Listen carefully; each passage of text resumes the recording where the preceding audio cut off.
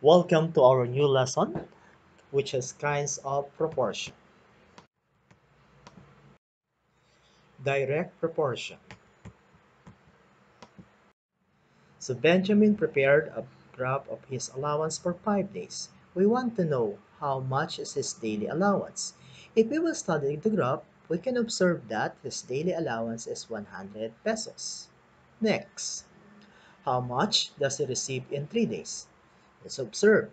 For 1 day, he will receive 100 pesos.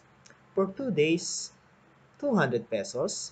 For 3 days, 300 pesos. So he received 300 pesos for 3 days.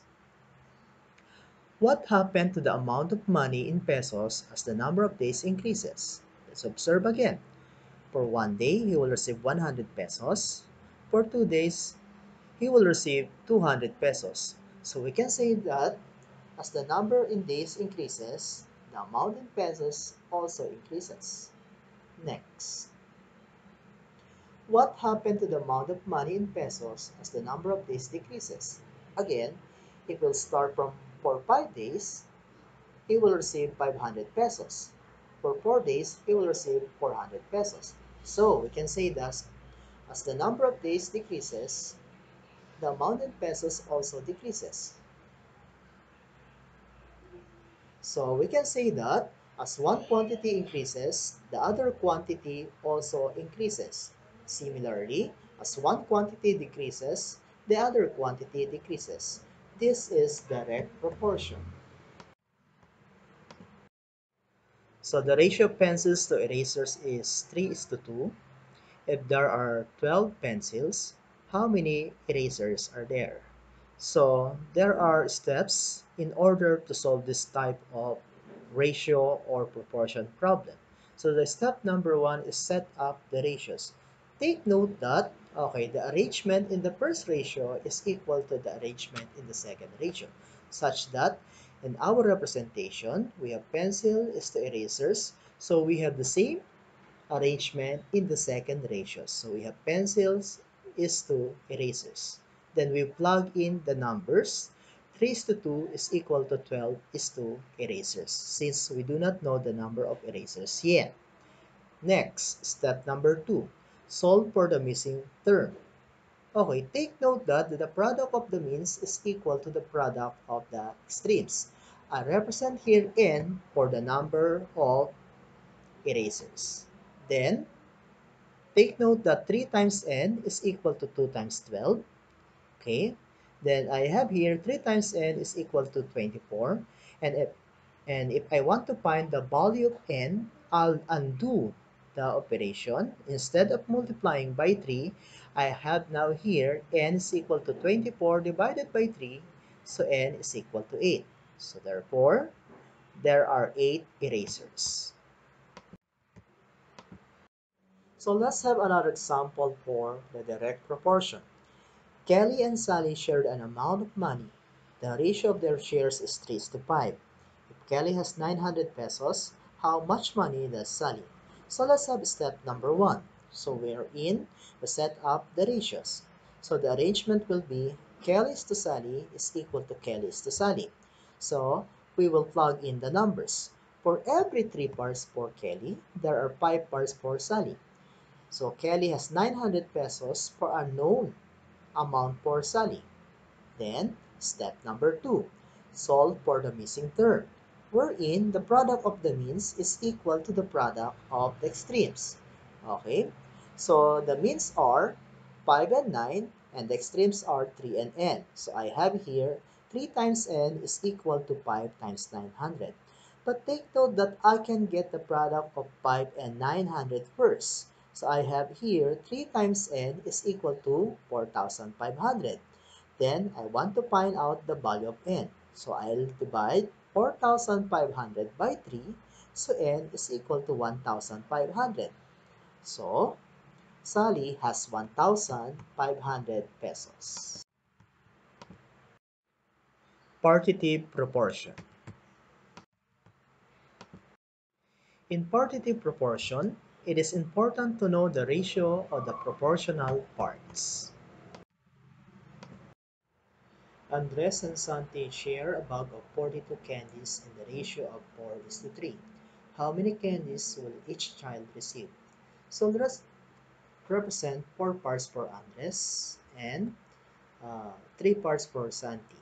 Take note that the total number of candies is equal to 42. And I can see that there are 7 parts in all. So I can say that 7 parts or 7 units is equal to 42.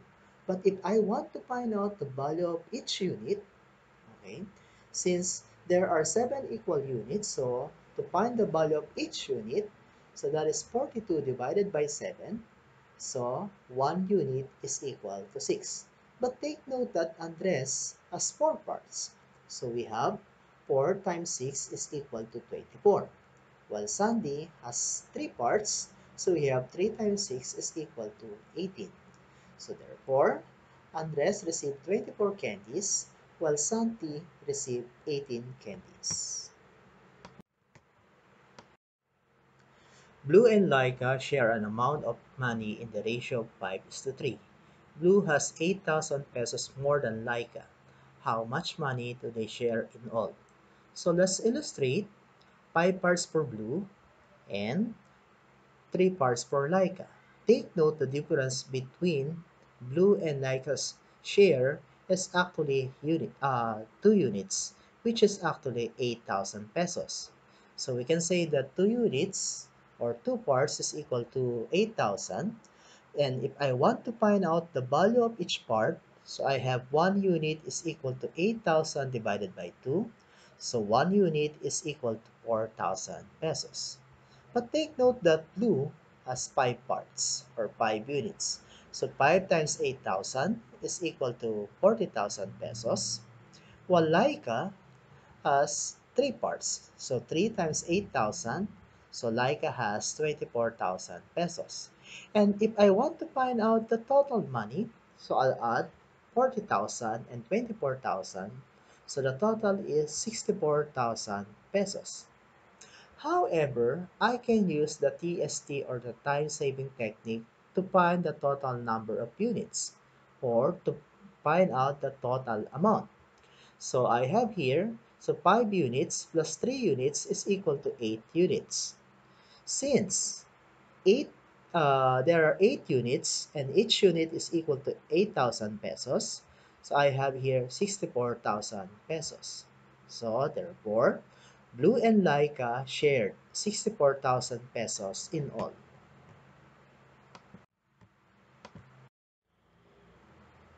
Indirect proportion. In indirect proportion, as one quantity increases, the other quantity decreases. Also, as one quantity decreases, the other quantity increases. So let's have application for the indirect proportion. So Bert has enough money for 5 days vacation if he spends 600 pesos a day. For how many days will his money last if he decides to spend only 300 pesos a day? So our step number 1 will be set up the ratios like the direct proportion. So I have here minus 2 days is equal to minus 2 days.